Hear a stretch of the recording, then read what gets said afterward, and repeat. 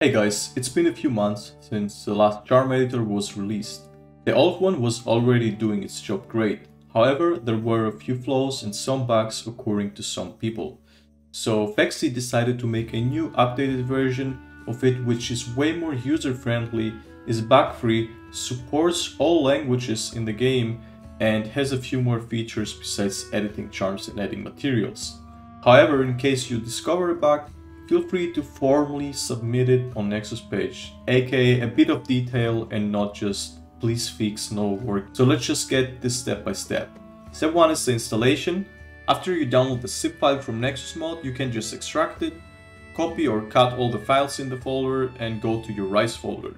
If you're already using any mods, you should have the reframework and its folder. If not, you can find the download link in the description. So you go into reframework, plugins and drop both of the files in there. Step 2 will be to launch the game and go to your equipment box. Alright guys, so once you're here on your equipment box, you can see all your charms that you have. And you're gonna go to the drop down which says Rise Data Editor.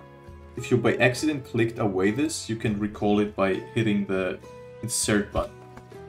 You're gonna drop down and you can see Charm Editor, Player Editor, Item Box Editor and Loadout Editor. The first thing which we're gonna talk about is Charm Editor, and we're gonna go step by step on how to use all of them.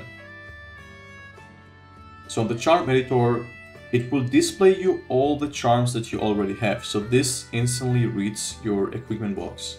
What you're gonna do if you wanna add a new charm, instead of adding an existing charm, you're gonna click this button here, Add Empty Charm. And you're gonna see it's already added 0, 0, 0, 0, 0. So if you're gonna go in your game, you're gonna see that it's added. So now you can select the charm and start editing it.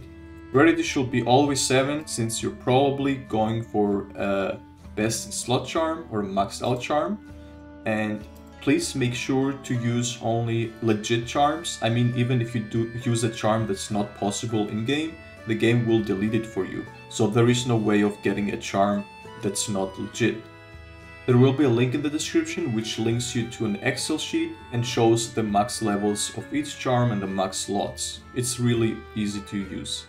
So now let's say we want an attack boost level 3 charm. You just click 3 here, which is the max possible value of attack boosts on the first place.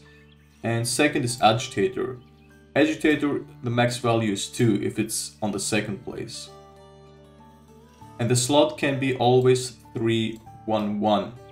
If it's for example, an A and an A or an S and an S tier. But again, you have to read all this of the sheet to see what's possible and what's not in game. And if it's not possible, it will just get deleted.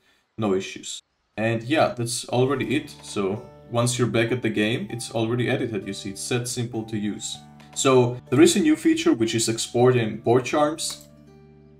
Assuming you have a friend which already has like the best in slot charms and you don't want to add a single by single, you can either import charms and import the file from your friend after you click here, or you can export charms and make your own file. So if I hit export charms, it will save a JSON file and you can send the JSON file to your friend.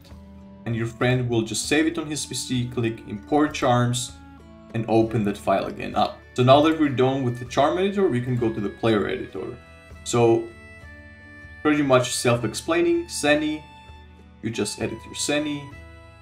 Hunter rank points, you just edit your hunter rank points. But be careful on this, read the warning. Setting hunter rank manual is not recommended. If you set your hunter rank without adjusting your hunter rank points, you will be stuck at the specific hunter rank until you legitimately acquire the experience points required to get that rank. Instead, edit only hunter rank points, then complete any quest. Your hunter rank will adjust accordingly. So we recommend never editing your hunter rank, but your hunter rank points. Let's say you put here, like I have for example, 323k.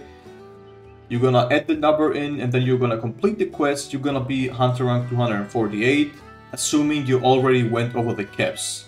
For example, the Teostra quest, the Wildstrokes quest, you know, all the quests that kept your hunter rank. So the item box editor got also super simplified, so it automatically reads all the items that you have in your box. So all you have to do is just change your amount. For example, I have 7,000 heal pots, I want now only 300. And it's already done. You go back in game, manage items, transfer items, and you can see it's set to 300. Let's put it back to 1000, because no one likes to farm herbs. See, already 1000. So here again you have an option to add all items 1000 times or 9909 times. Clear item box or clear a selected item. You even have an itemless filter, which is amazing because you don't need to search for IDs anymore. You can just search for the name item. For example, I'll just type ammo. And now on the drop down, it will show only the ammo types. Basically anything that includes ammo in the name. Do the same for potions. And yeah, it shows all the potions. So this makes it super easy to find specific items you're looking for. The only thing you have to pay attention is to write the name correct. Currently, I think lowercase doesn't work. Yeah, it doesn't ignore lowercase, but this should be fixed on the uploaded version. Just as a charm editor, you have again the option to export items or import items from your friend. So the last thing on the Rise data editor is the loadout editor. This was added simply to be able to delete your loadouts. And the reason for this is that some people have reported that on the previous one there was an issue with your loadouts. When you're loading into your loadouts, the game will crash. For example, if you press here manage equipment and then equipment loadouts, you won't be able to get in here and your game will instantly crash, which means you will never be able to access again your loadouts or play on that character. So hopefully if this error reoccurs for some reason, we don't really know why it occurs and it's super rare, but it could happen, assuming it happens from the editor and it's not an issue with the game. You could just delete for here manually all loadouts so you don't run into that issue. Alright, that was it. Hope you guys enjoyed this guide and helps you with installation and the use of the editor.